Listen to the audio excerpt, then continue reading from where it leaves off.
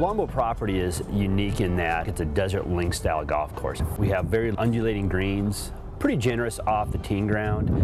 We do have a desert transition area which runs through the golf course, which kind of gives it that desert feel, but the turf surfaces kind of have a rolling link style to it.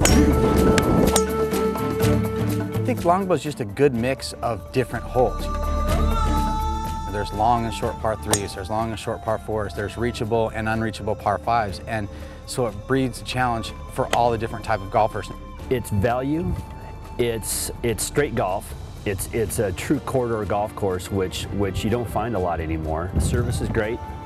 We strive and try and provide the Longbow experience. I can take your bag for you. Thank you. The surprising thing that people find when they come to Longbow is that it is a difficult test. And you know, we are kind of a hidden gem out here in Mesa, and so when they come out here, like, wow, that course is a lot tougher than we thought it was going to be. We don't have a ton of rough, but we also have desert off the fairways and big fairway bunkers and things like that. So challenges that you don't find on other golf courses necessarily, you find here on Longbow. One thing that we had a number of comments about was how much Ken Cavanaugh, golf course designer, brought the views around us back into play.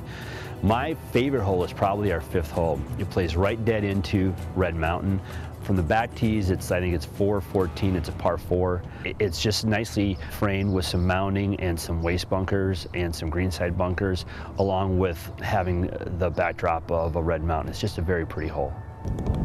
You know, one of the things that we pride ourselves on is that we're ranked in the top 100 public golf courses in the country, you know, well received in the state, and Cavanaugh did a great job of designing this golf course. It's playable for everybody, no matter what your handicap is, and I think that's the big draw for Longbow.